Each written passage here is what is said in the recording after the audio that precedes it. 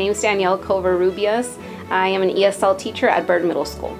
My favorite part of the school day is interacting with the students, just them sharing their personal, sometimes stories, experiences, the way that they can make me laugh when I'm not having the best of days, but they can always somehow make me have a better day. My educational philosophy is just to make students feel safe, and not necessarily that they have to be an expert at everything that we're learning, but just that when they come in, that they come out growing or learning something that they didn't before. Hi, my name is Eric Hammond. I'm a social studies teacher at Bird Middle School, and I teach the Texas history content. I believe in them. I believe, despite your background, despite what you think your abilities are academically, I believe in you. I believe you can achieve success and do great things to help you become the best you can be. Hi, I'm Tasha Floyd-Jones, 8th grade science teacher at Kennemer Middle School STEAM Academy. The favorite part of my day is anytime a kid has a aha moment. It doesn't have to be my student, it could be me passed in the hall and they say something and I give them an answer and they're like, oh my gosh, that's right. So that's the favorite part of my day, just seeing those light bulbs go off.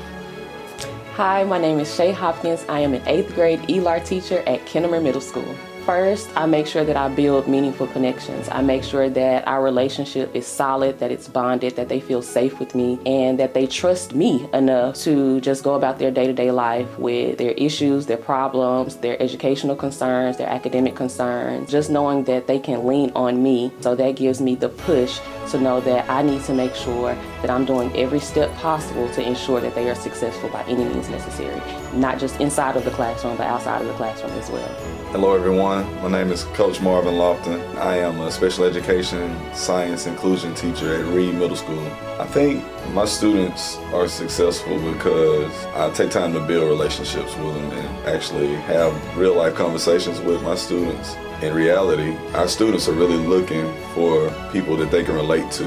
I believe that it's very, very important for us to try to build those relationships and make sure that they're meaningful, making sure that our kids know that we love and care about them, because they're not going to care about what we know until they know that we care about them. Hello, my name is Coach Zeno.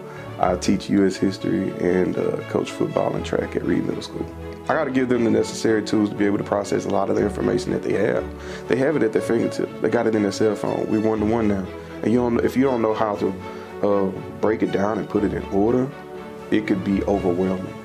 And if I can give them the necessary tools of how to break down that information and how to process that information and put it into chunks that they can understand to get to, whatever they want to do, whether it be college or a trade, whatever it takes for them to be successful, then that's my part, that's my job. I am Miriam Espinosa. I am AP Spanish Lang and AP Spanish Literature teacher at the Duncanville High School.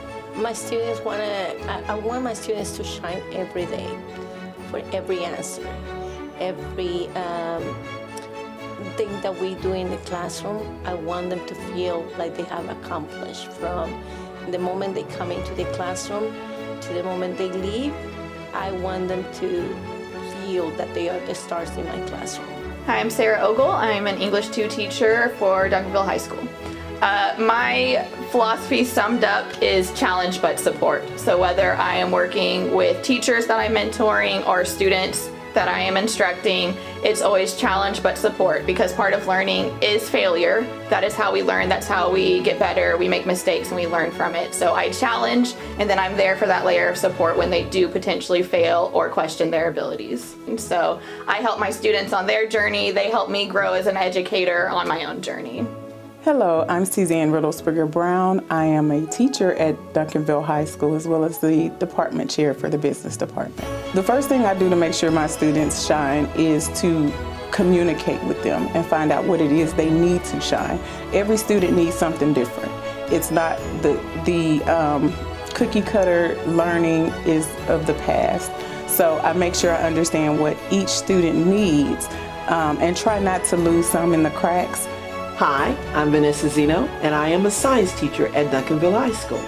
I let them know that they are cared about, regardless of how successful they are in my class. I care about them as a whole. I want my students to know that they are important, no matter what. Hi, I'm Missy Piña, and I am a Spanish teacher at Pace High School.